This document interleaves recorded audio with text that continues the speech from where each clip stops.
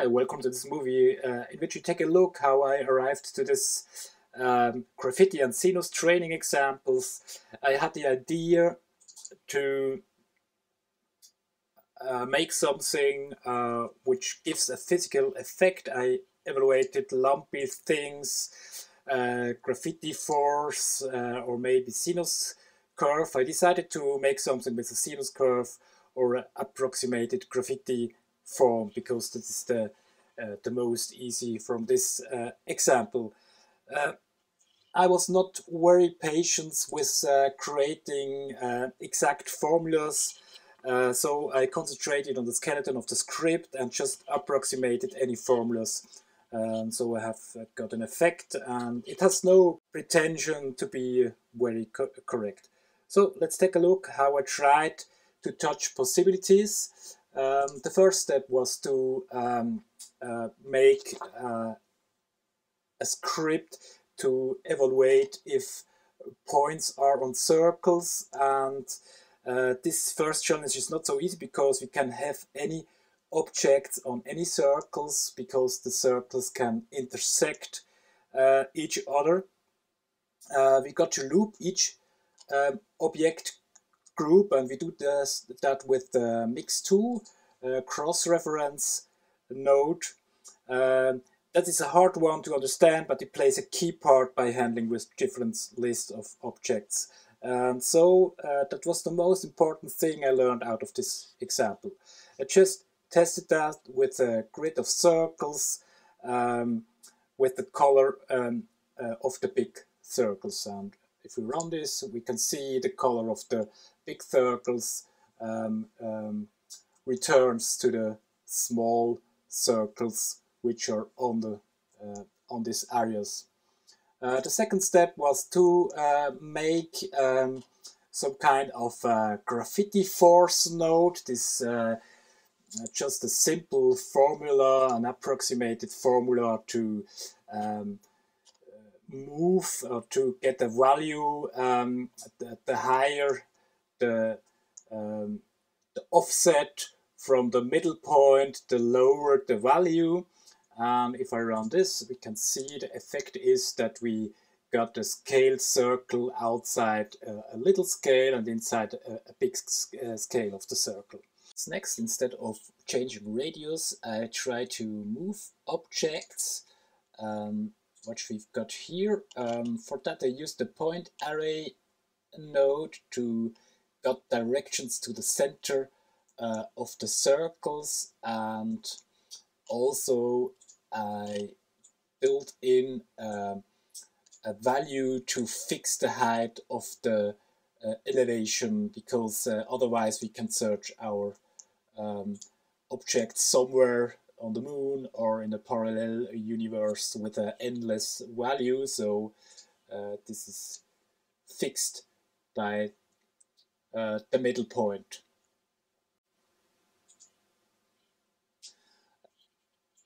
So let's take a look what happens if we move the point in the z-axis. We got some kind of pulling effect of a black hole, which the spheres are falling down out of the grid. Also, I tried out how it looks if I feed these values into extrudes, and I'm not very happy with this result. It starts with a floating curve at the start, but because it goes to the unlimited value and this cut it high, it looks not very round, not very good. That was the reason I tried to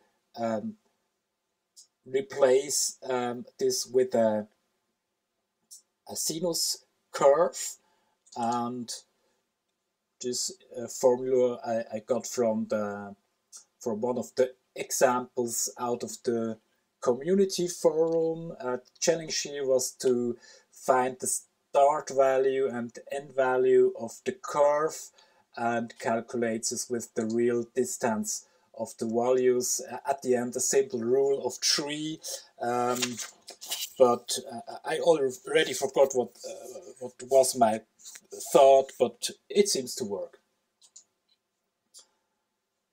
So this is that example. This is a object node which I can change the values over the object info palette, and maybe let's try what happens if we change the values.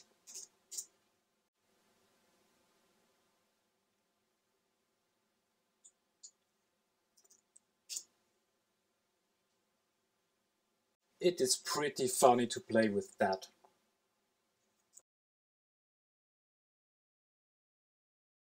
These extrudes can be replaced by other objects like spheres. Also nice example to show. Also here I can change object parameter via object info palette. And the wave height.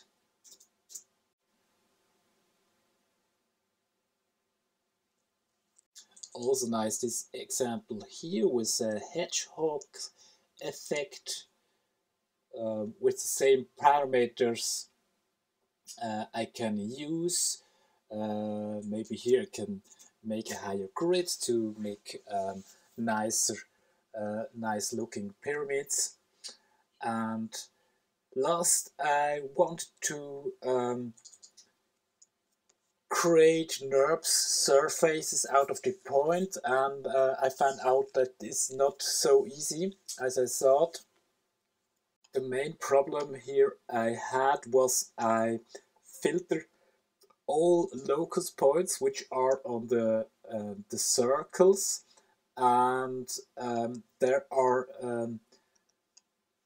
some points more than on one circle. So this result here I got for all points which are on circles I can't use to feed my surface because there are too much points, and there are would be points in the same place, so that doesn't work. So the way I found out for me was which works. I colored the points and I create a new list out of the points at the end of the script to feed my surface. That worked very well. Also I created an object out of this to can play with the values.